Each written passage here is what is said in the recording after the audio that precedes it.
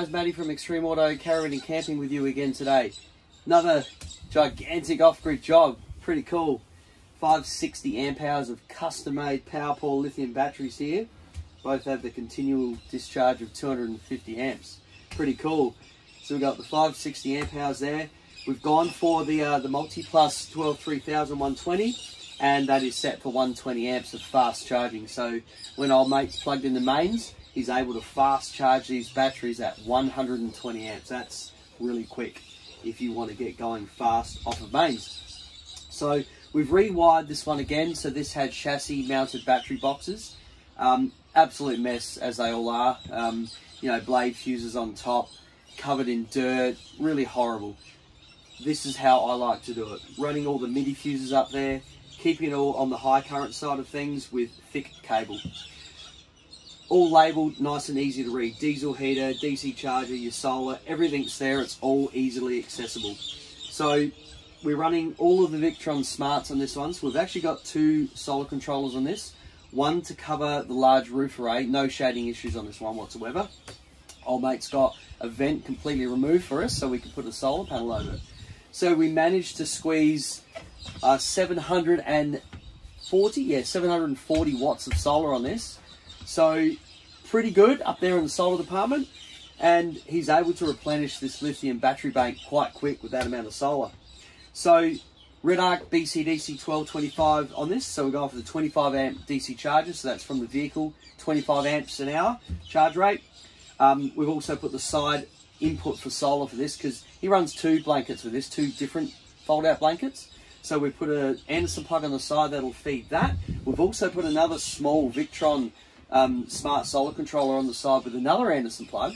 So he's able to run two separate fold out panels and they won't sort of mix and match with each other. So they're running separately, plus with the other solar controller and everything on the VE Direct with the smart shunt.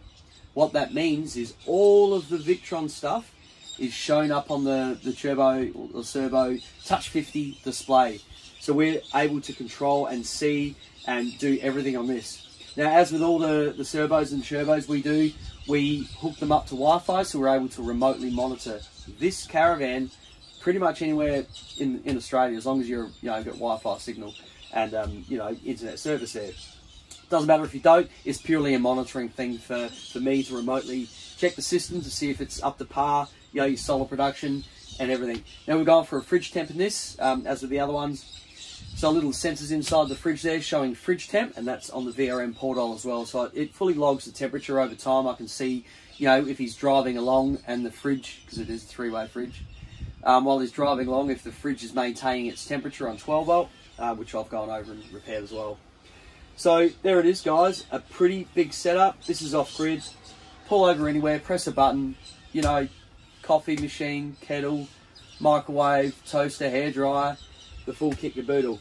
We have upgraded the air conditioner for old mate on this. We've gone for the Dometic Harrier Lite. This is a smaller van, it's only a little 18, 19 footer. So we put the light on this. They are super efficient. So running the air conditioner on this during the day, not a problem. Absolutely not a problem. During the night, 40 to 70, 30 to 60 amps, thereabouts. It is variable. Run it on night mode, which is I try and tell everyone to do with these Harriers. Put it on night mode, they use bugger all. Really easy to use. Got the remote, set it and forget. So all of the outlets are able to be used from these batteries in this. So that's your coffee machine over there in the kitchen. The outside outlet, if you're running an induction cooker and you want to cook in the wind without any sort of energy loss. Everything. The ones by the bed, and this model's got the USBs installed in the GPOs in this. So no more external plugs with all these wires. It's the same wherever you go. Caravan park, side of the road, at the flick of a button, push of a touchscreen, everything just works. It is a really cool way to set your vans up. This is the future. This is where everything's going. Completely off-grid, running all of your appliances without the hassle of just sticking with 12 volt. Even TVs, you don't have to run a 12 volt TV if you don't want to now. And we all know that the 12 volt industry and 12 volt TVs, manufacturing on the small side of things. There are some TVs that are smart at 12 volt, but they're very pricey. We all know that. They're $500+, some of them. So having a 240 volt TV they're pretty cheap, and you can get them from anywhere. You know, Harvey Norman, all the big places, they all sell them, and you can get a decent sized TV. They've all still got the Nessa mount on the back, which is for your little pivotable arm, and you can have a 240-volt TV now. Buy another one, and use it outside if you want it. It doesn't limit you when you've got a system like we do on the factory overlay setup. So, because this is an overlay setup, that means it runs on all your factory outlets. There's no interference. You're able to do that. All your household devices, bring it along with you if you want to run them. This has the ability to do it. It is so simple and easy. Very cool to use.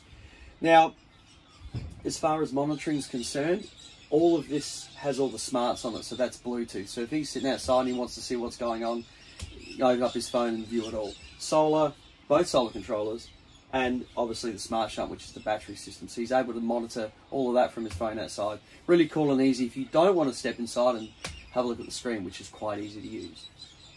And we've mounted the screen at head height here, nice and easily accessible. This has a timer, so it will dim, and you can go through the settings and play with that as you will. So to turn the inverter on and off is as simple as this. Charger only is generally where it lives.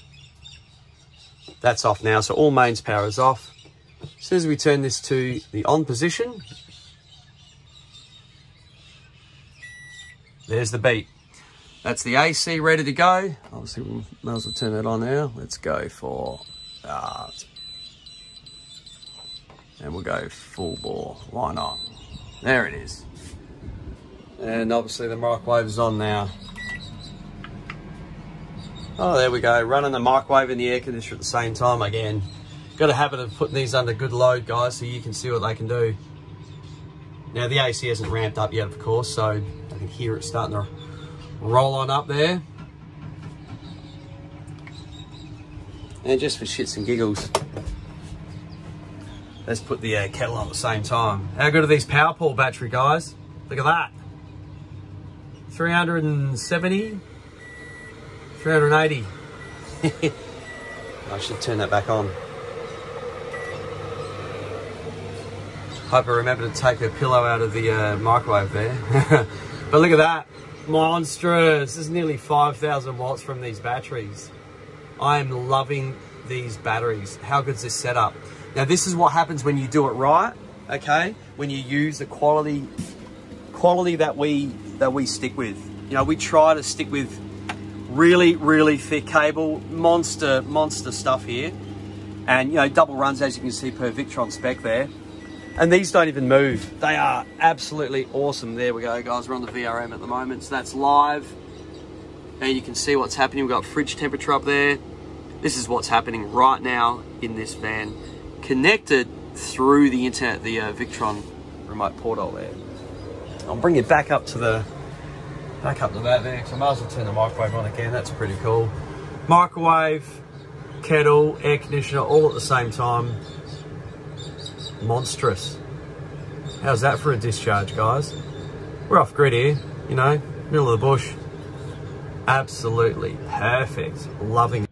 How goes this, guys? So these guys have just hitched up. They're about to head back to New South Wales, and I ordered them to roll into the sun so we can get some good sun on the roof. Now we're still in a bit of dappled light here, so it's kind of what we're dealing with.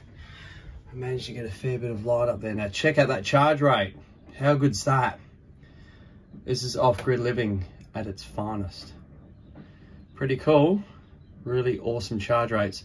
So if I were to put the AC on while he's driving, we're able to do that and charge at the same time. That's big power.